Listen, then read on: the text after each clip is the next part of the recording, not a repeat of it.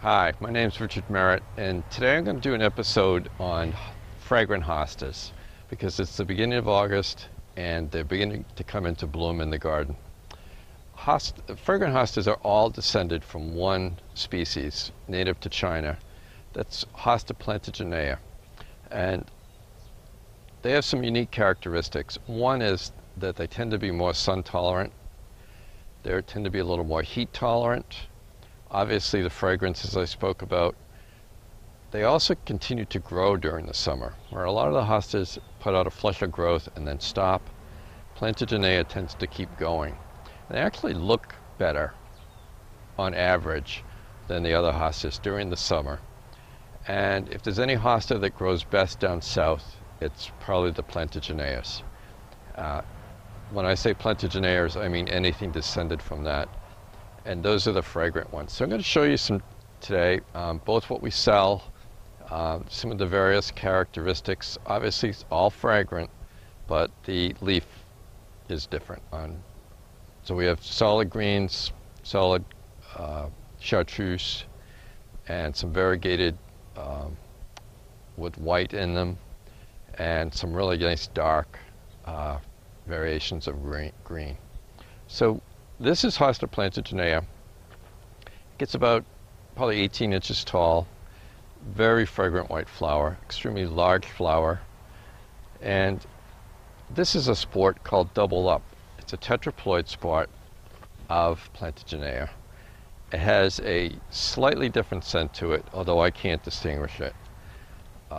It's a little more compact, and because it's a tetraploid, it's a little bit slower growing. It has a thicker leaf, which most of the plantagenea fragrant hostas have a fairly thin leaf. They tear a little bit in the wind and heavy rain, and they're probably a little prone to slug damage.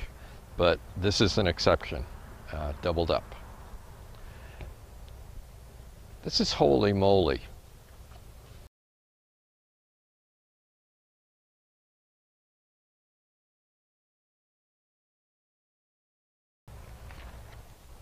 This is a really easy one to grow called guacamole. Very common and very nice. I wanted to show you this because it's a group of 3 hostas together that makes it look like one big impressive clump, which is right for the size of the space.